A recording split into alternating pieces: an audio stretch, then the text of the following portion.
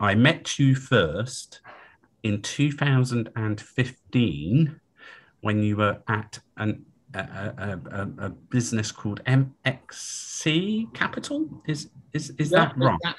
that's correct. Yeah, we were running a publicly quoted software investment firm that specialized. We took sort of large stakes in businesses and acted a bit like a PE firm, but on market without leverage. MXC, you were there for a number of years and were a founding member of that business. Is that correct? Yep, number of years, and a founding, albeit junior partner at the start, and took more responsibility on the journey of effectively that was my transition from becoming more of an advisor to becoming more of an investor. So that was my first job out of financial advisory into investing.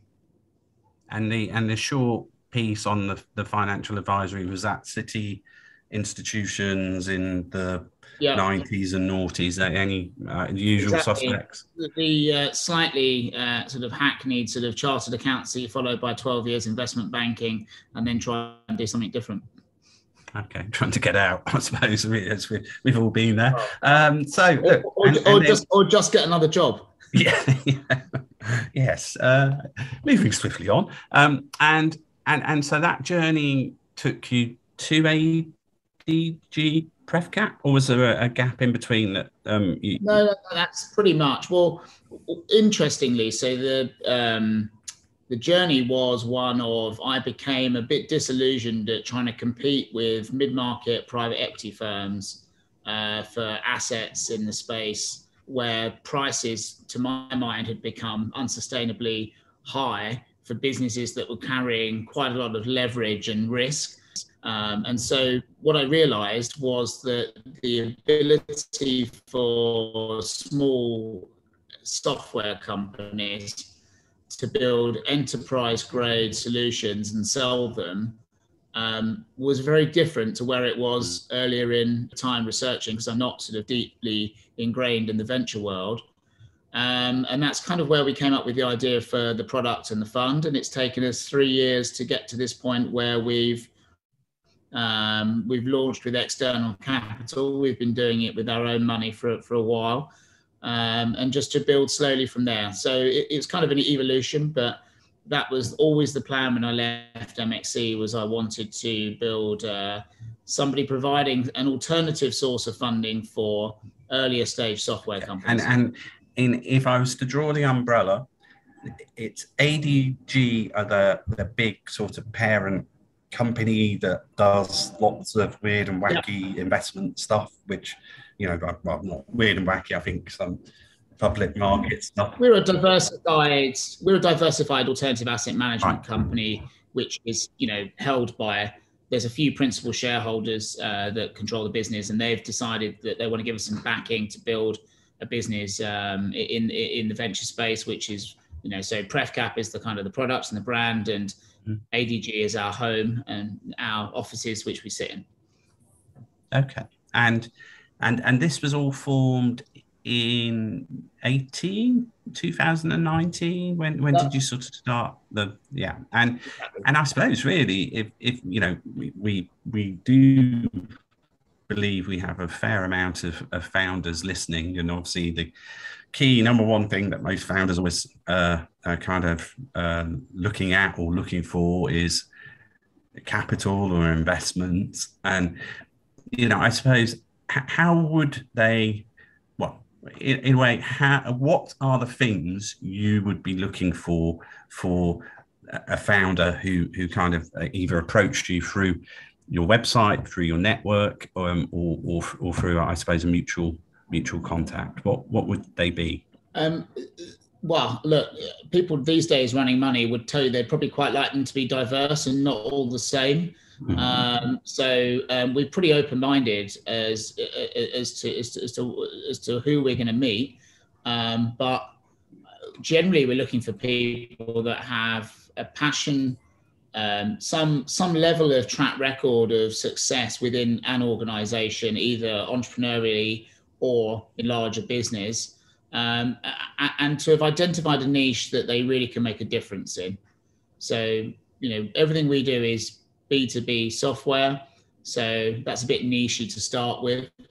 And we're just looking for people that have identified an area where they can attract customers. So it's likely that founders will know how to attract customers. Is probably one of the key things that we look for. And how if you were to look at the current environment, we're filming this in September, mid-September. Generally we have the whole euphoria of people going back to work, and not just from the summer, but obviously this year from the whole COVID situation.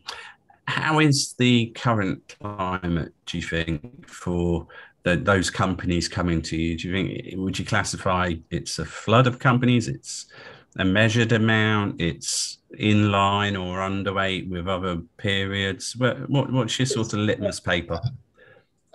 My gut tells me that there are more companies, and that the general standard of businesses we're seeing is better post-pandemic. I can't give you an absolute, because we've been investing in trying to improve the way in which we go and find businesses. So I think that there's a few more businesses around. If you said to me, have we seen more companies in the first 6 months of this year than last year? Yes, by a factor of a multiple. But that's not all just the fact that the world is flooded. So you only need to go and look at the stats at sort of Companies House of just how many companies have been formed in the last 3 or 4 years, to see that, we've got a big pipeline of opportunity coming at us. However, within that, I suspect that the challenges that founders face of making sure that they stand out, it becomes harder. And the metrics that investors are looking for will become probably a bit more ingrained.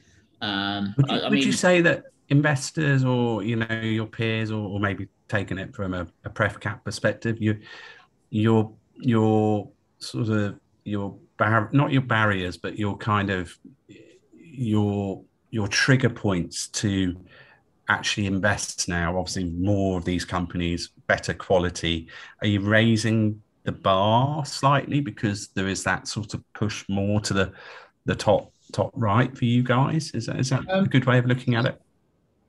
I think that, look, as a young investment business that's been doing it 3 years, we've definitely refined some of our processes. So we might judge businesses slightly differently today than at the start. But we are making a very conscious effort not to simply look for larger businesses. I mean, look, the standard response to a glut of money and a glut of businesses is you pick the larger businesses. I mean, the two things that people are going for in venture are, it's how quickly are you growing, and do you how much scale, is there enough scale in the business today to get through the door, and then is there enough growth in the business to really excite the person you're selling to. For us, it's actually slightly different in that we're often providing an additional round, an addition to an existing round or a bridging round. And we're generally actually looking for people that we think are on the precipice of an increase in the compounding of their growth. Let's face it, Chris, we see a lot of businesses. If you're growing at more than 100% CAGR and you've got a couple of million of revenue, you don't need much help. And so I think the differentiator and the skill that, hopefully we have, but everybody's looking for, is that you're trying to pick these things as they're turning or just before, and backing founders that you think have made really good decisions in the months preceding your investment, that mean that you will help to bear the fruits afterwards. So we are trying to make sure that we don't just start investing in larger businesses, which would be very easy to do, because I think that we believe we'd miss out on some great opportunities. Is there any kind of data or any kind of hot areas that you kind of say that you've really been drawn to, Mark? I think the flight to resilience is what we saw. And that probably isn't matched across your audience of investors. You've got a lot of different types of investors, but we've really taken a lot of store from the people who had resilient customers and didn't have a lot of churn. because that, underpinned our belief that they're providing a service that hopefully is, really important and valued. And if not, it's probably criminally too cheap, but at least no one's going to turn it off. That's interesting. Okay. And I suppose you would there be a traditional area if we were to look at your portfolio so far that is it more overweight fintech? Should fintech founders be reaching out to you? Is kind of what I'm saying. Yeah, we've got I think we've got a real blend of what we do. So we like insurtech, prop tech. We've got some fintech in there. I think that within fintech, we stick away from. We try and avoid businesses that have too much consequential consumer recruitment drivers as part of their model.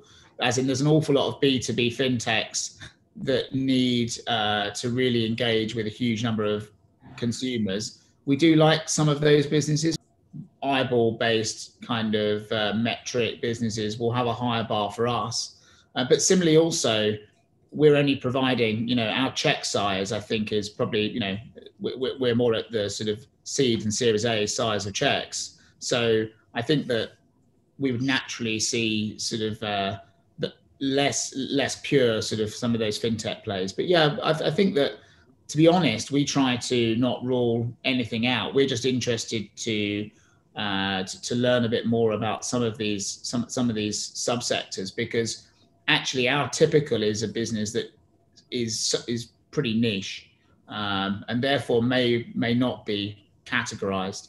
I think interesting the trend that we're seeing now, though, is as venture-backed businesses themselves become pretty big, certainly obviously in the US, and much larger growth entities, the types of technology they buy is changing. And there's a whole new generation, I think that RevTech, businesses around trying to build functionality to sit in front of and around your CRM, they're becoming really, really important. And the reason they're becoming really important is there's a ton of SaaS businesses out there now that need this stuff. And before the SaaS businesses ever existed, there wouldn't have been the opportunity to sell RevTech in that way. So we're seeing I think we're going to see some new categories and some new content sort of around that. Yeah, that's interesting. And solely UK focused, or do you dip into Europe? We do dip into Europe now. Interestingly, the first investment we've closed into our fund was a Dutch business, and actually really smooth process. We use great advisors. So I think certainly for us, Benelux and Germany are attractive spaces for us to go looking, because there's some good opportunities at the particular stage that we're going in.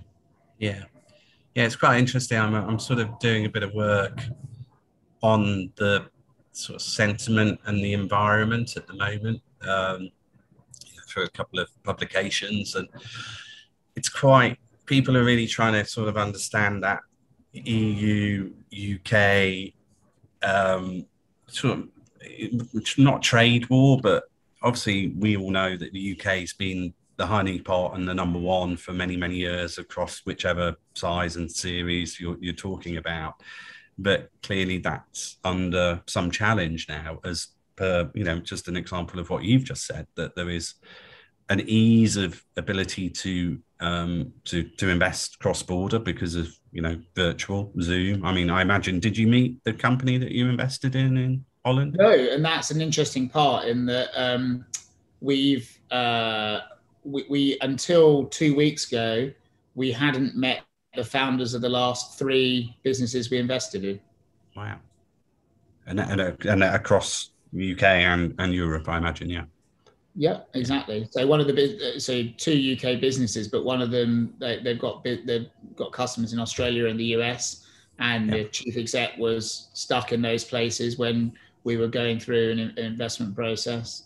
Yeah. And another one who came to us through a trusted sort of intermediary advisor. We met them a ton of times on Zoom. They weren't based particularly near to London all the time, and they had no reason to be traveling to an office at the point we made the investment. Yeah. So, and as I say, yeah, and very happy to invest in a Dutch business now digitally. I don't think it's great to meet people in person, and I think you can definitely get a lot more done and build stronger relationships, but it's not a must do for us. So do you think, as we trend line back more to pre-COVID times, you're going to probably meet more companies before you invest in them, or do you just think it'll be case by case? I think we'll meet more, definitely. I think that's a preference, but it just wasn't. If you wanted to get deals done over the last sort of year, you needed to be pragmatic about it. And I know that there were some investors that were forcing people to travel and meet them, but really, we tend not to take a board seat. A slightly sort of lower touch relationship with our founders. And interesting, I think where our model probably works really well is to catch up a few times a year in person after the investment. Yeah, no, that's a good point. And then I was interested by your comments about you've invested quite a bit in the process of how you are finding companies. Is that have you rolled out some technology? Are you using more programs or platforms, or is it a people thing? What's going on there, Mark? I think it's really people. We strengthened our team. Jesse, who I think you've met, joined us from Accenture, and so I just think we've really just stepped our game up. Interestingly, I thought that we were going to be going down more of a sort of data-driven trawling Bowhurst and all of the databases, because obviously for UK businesses anyway, UK business can't raise money without it going to Companies House. The challenge, of course, of that is that far after the event, that for us it's not timely enough. And interestingly, there are a number of funds that are just simply they've got some people doing that and just ringing the companies.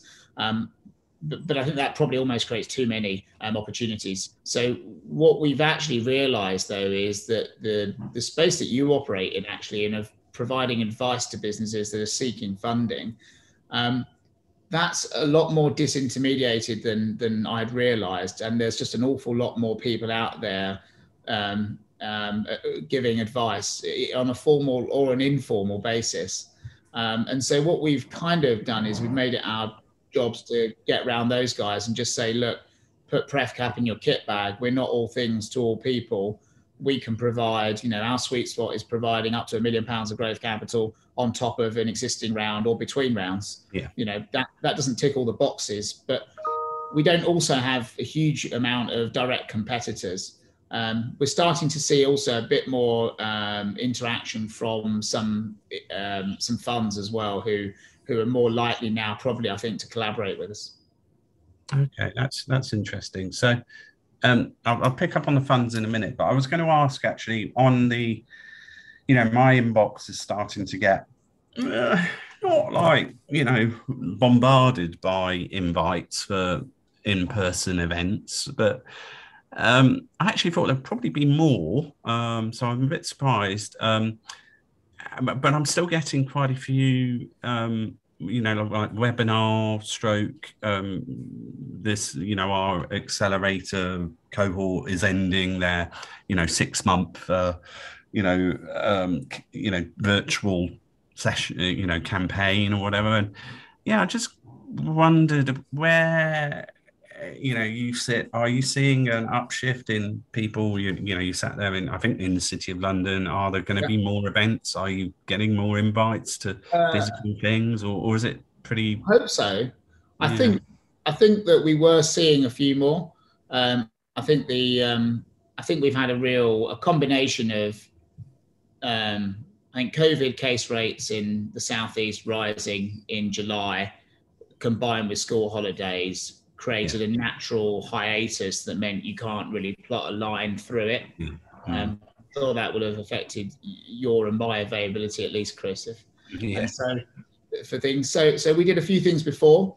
And also people were getting a little bit nervous about sort of, raising rates. And so I think, well, let's see what happens. I think it's a bit of a watch and see. But what I did notice is that when people could go to in-person events, they did. And I suspect that the outcomes would have been better. They certainly were for us. Yeah. No, so we are directly engaged with a company that may or may not accept our investment, but we have made an offer to that we met at a Mixer event just at the start of the summer. Yeah. That was a company we'd already been introduced to. We'd already done a couple of video calls, but not until I was able to stand with the founders for a couple of hours and have a sort of slightly broader, less focused discussion. Yeah, I think that really helped build a relationship. Yeah, the chemistry, and then you as you mentioned the funds that you're working with. There are maybe more funds. Are they UK? Are they US? Are they? What's the flavour there, Mark? Well, I think the flavour. Look, every business we meet, I guess, will have some investors normally. So we're never the first money in. And some of those investors will be funds that are well known to you and I, and some will be others that weren't so well known. And we're just sort of repeatedly saying, look, this is what we provide. It can be useful. We can work around an existing, lead at the seed rate level. And so we're getting just a bit more two-way conversation. And in your sort of conversations with founders, are you finding that you could be up against new competition or other people doing what you're doing? Is that a trend? So yes, we always expected more people to provide sort of the hybrid of venture debt equity that we provide. I was speaking to someone the other day that does something very similar in Germany. I'd never heard of the fund. They were an existing investor in a business we're talking to find out whether our capital would be compatible with theirs. And it turns out they're doing something to some respects quite similar to us. So yes, we are. But probably the most relevant competition we would usually face is from the existing investors choosing to invest again rather than let someone new into the club. You're an expert in this arena, but there's no hard and fast way of getting to a great Series A. But founders will always be mindful of what the capital structure is going to look like and trying to make sure that whatever they do it's going to look good to the next investor. We're involved in that process. But we'll often make offers to businesses where the existing investors might choose to match or improve those terms as is their prerogative and right. And we take no offense from that at all. So that's our big... And sometimes I imagine, Mark, you're the actual stimulus for them to do it. Often, actually, usually. And one thing we'll always say to founders, we'll say is, look, we don't get that precious about our time if people are respectful of it. So we're very happy to look into seeing what we can provide to a business now. And then if that's an attractive thing to take to their investors, and if their investors don't like it, it is often, as you say, the stimulus for a conversation with those investors about putting a further round of funding in to give the business the growth firepower it needs. Yeah. And I suppose going back to the point about the other businesses similar to yourselves, and you mentioned the one in Germany, do you think, as a business and how you look at the next 3 to 5 years, would you think there could be consolidation? You might want to work more closely with some of these different, maybe some of them become international partners, or is that not really the way you want to shape things? I don't think that's necessarily what we're thinking of today, but if you're talking about, I guess, for your audience, is there going to be a broader range of funding options for growth founders? Yes, that's a good thing. The fact that there's money chasing down from larger company environment into venture is good for founders. That eventually we will get to a sort of point where people have to do smaller checks and smaller sizes, and things should maybe come back, because I think it's very clear to lots of people we talk to, both funds and founders, yeah, it's extremely tough out there at the moment for that space. So, I mean, crystal ball in hand. You think it could become better next year, or are we talking a longer time period? Because clearly we're stuck in, we're entrenched in a big sort of Series A and pre-Series A piece at the moment, I think, as we talk to people, and I just wonder when it's going to defrost, so to speak. I think it may do, but I think it's going to come down to congestion of investing and the runways and lives of those funds that you're talking about.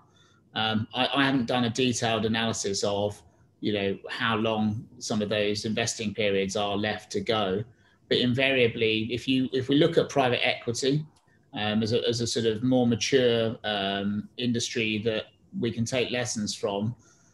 Typically, as funds get towards the end of the investing period, human nature might lead the sort of behaviour around what they're choosing to do to change a bit.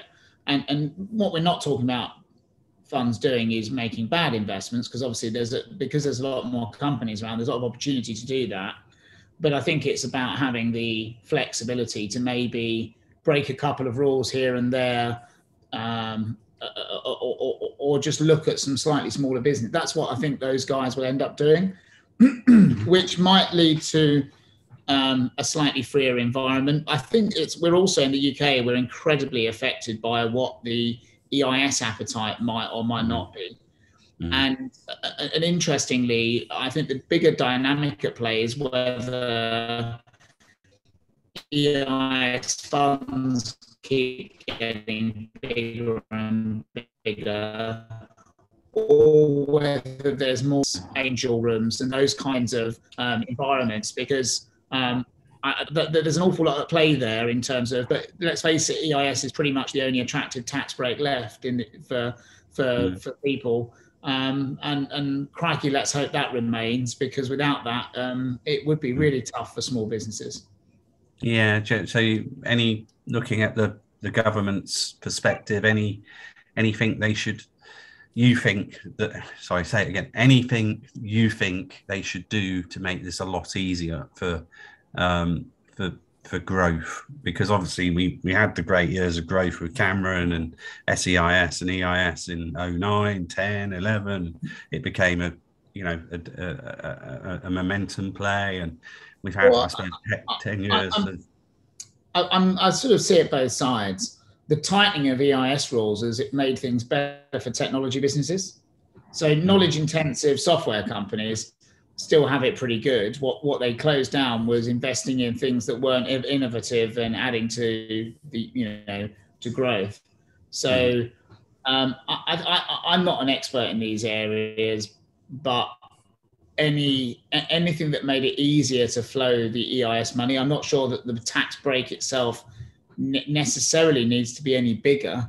I just think that maybe the sort of the inertia around it could be reduced, or actually maybe more actively pushed to a wider selection of mass affluent people who wouldn't.